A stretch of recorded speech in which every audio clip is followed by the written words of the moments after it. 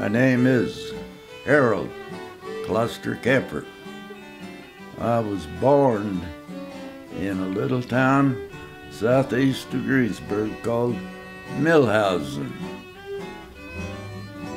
in 1923.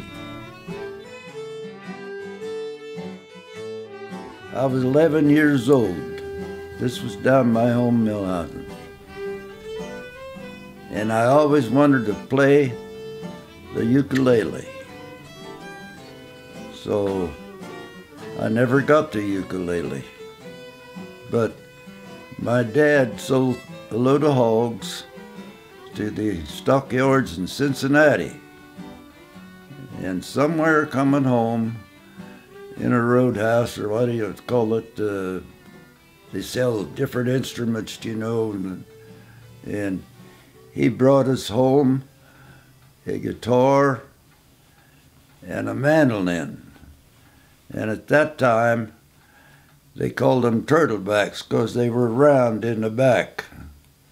They weren't flat, they were round. And my goodness, they said I was sitting at home, feet wouldn't touch the floor, but I was trying to play that daggone mandolin. I was having a heck of a time with it.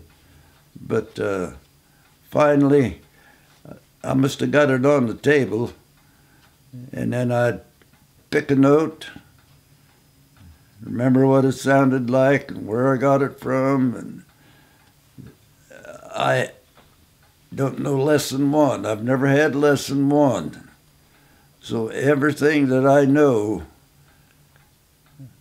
I had to see, listen, remember.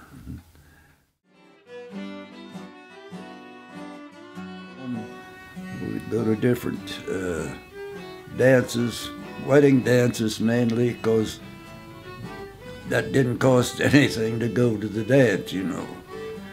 And I wanted to go, and I wanted to sit up on the stage or right up by the stage and watch the guy playing guitar. That's what I thought I wanted to play. And I'd watch him play the guitar. Then I'd try to play it when I get home, and then pretty soon I'd get aggravated, and that went by the wayside.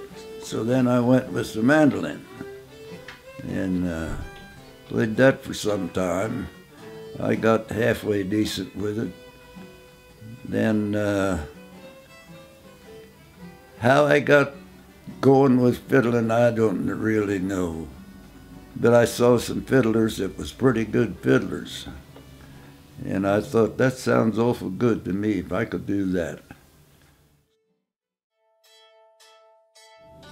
Dad wouldn't drive at night, but I'd try to go to the wedding dances, and they didn't cost anything, you know, to go in. And if I knew who was playing, then I wanted to go. Well, then I would stand up on not on the stage, but right row of benches right in front of the stage, and whichever one of them, you know, guitar player or fiddle player, one of those two, I was going to watch all the time. That's all I did. I didn't give a darn about the dancing people.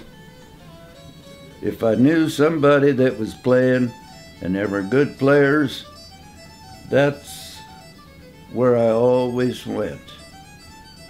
And if there was, I don't know, a church festival or something, somebody's gonna be out there playing, and I'd walk around, and if I found somebody or heard somebody that I thought I liked the way he plays and I liked what he's playing, now there's where I would hang around.